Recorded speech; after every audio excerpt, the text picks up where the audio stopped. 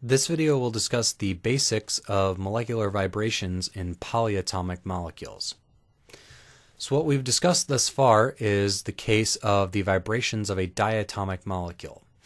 So a diatomic molecule only has one bond length, or one internal degree of freedom, and in general molecules have many more than that, as they have more than two atoms.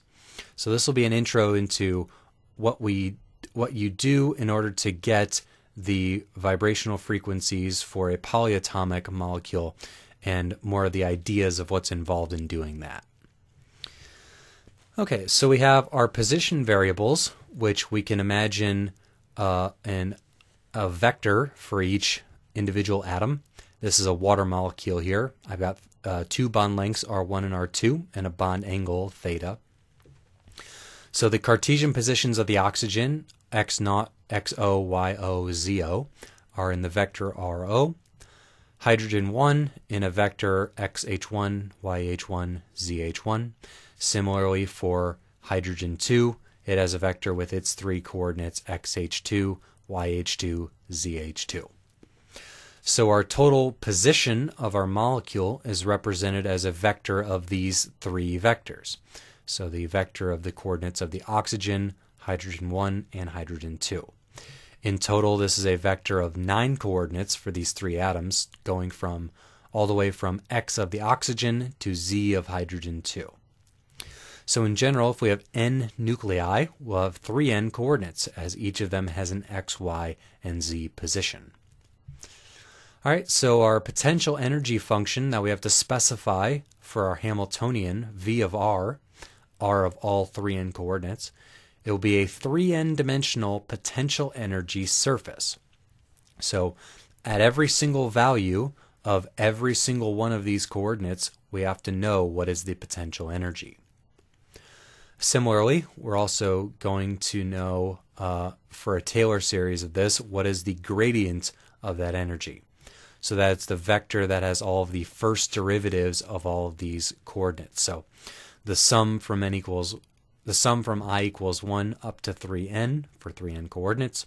First derivative of our potential energy surface with respect to displacement in one of these individual coordinates, and then over all of the coordinates we have. That's the gradient, which is our analog of the first derivative.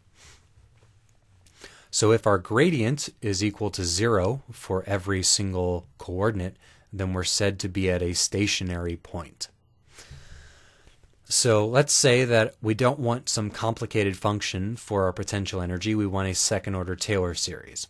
So that means that our potential energy is approximately the Taylor series at this minimum energy geometry. So we're going to have a stationary point, which is a minimum in energy.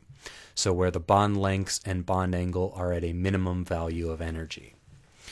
So we're going to expand around that minimum. So V of R naught, which we're going to set to be 0, plus the sum over from I equals 1 to 3n of all the first derivatives with respect to the energy times their displacement minus their equilibrium value.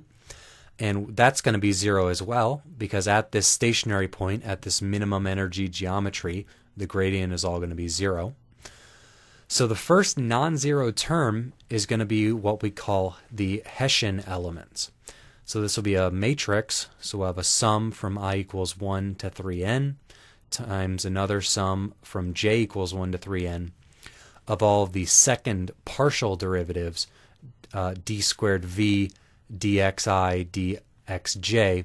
So partial derivatives with respect to each of these 9 coordinates. 9 times 9 would give us 81 coordinates, so there would be 3n squared of these second derivatives we would have to do.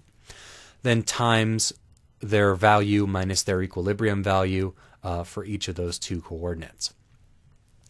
So this is how you would do a general Taylor series for a multi-dimensional function up to a second order. Okay, so these second derivatives here, we're going to write in shorthand as hij.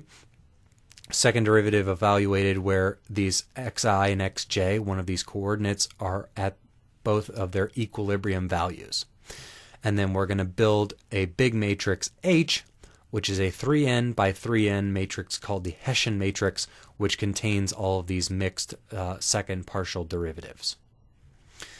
All right, so this is a 3n by 3n matrix. It is going to be Hermitian, so it's going to have eigenvectors which are real if we're at a stationary point at a minimum. Eigenvalues that are real. But more importantly, it's going to have eigenvectors. So the eigenvectors of this Hessian matrix are what we call the normal modes. Those are going to be the vibrational modes of this system. So there's going to be 3n normal modes of this Hessian matrix. 3 of those are going to be translations. 3 of those are going to be rotations. If it's linear, there's only 2 rotations. And then 3n minus 6 of those are going to be what we're interested in, vibrations. If it's linear, then there's going to be 3n minus 5 vibrations. Okay, so those are the eigenvectors giving you the normal modes, which we represent by these kind of big capital Q here. The eigenvalues of this Hessian matrix are going to give us what we call the force constants, how strongly and how quickly these normal modes are going to vibrate. So those will be represented by this capital H, the eigenvalues of this Hessian matrix. So now our vibrational Hamiltonian is equal to a sum from I equals 1 to 3n minus 6, and it is separable in all of these normal modes, minus h bar squared over 2 mu of that normal mode, second derivative with respect to that normal mode, plus 1/2 force constant, which is like our K in the harmonic oscillator, our spring constant, times the normal mode squared. So this is like our Hamiltonian for a one-dimensional harmonic oscillator, separable over all of these individual terms. So this gives us an energy for each of these normal modes, which is equal to Planck's constant times their individual frequency times their individual quantum numbers plus 1/2. The quantum number for every normal mode is an integer. Every one of them, it starts at 0 and goes up to infinity. But for most of them at room temperature, it's going to be 0. All right, and then these frequencies are going to be equal to 1 over 2 pi square root of the eigenvalue force constant divided by this effective reduced mass of our mode.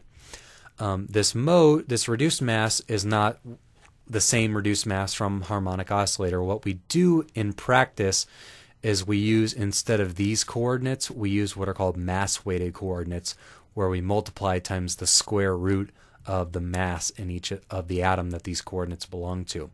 But you can think of it as an effective reduced mass of the individual normal modes. So, in summary, the eigenvectors of this Hessian tell us the direction that the atoms are going to vibrate, and the force constants tell us how fast they're going to vibrate in that way. So for water, we have 3 internal degrees of freedom, 3n minus 6 for a nonlinear molecule, n equals 3, that's going to be 3 vibrations.